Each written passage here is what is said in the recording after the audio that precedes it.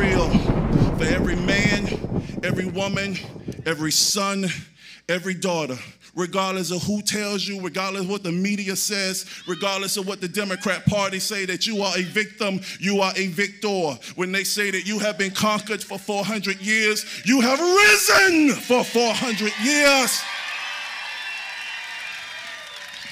So I want to say this because my time is up.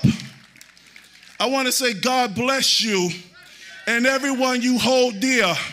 For every man that's trying to hold on to his family because he lost his job during the coronavirus, may God empower you. May every woman who is holding on to her children because they've been arguing back and forth over Black Lives Matter, may God empower you.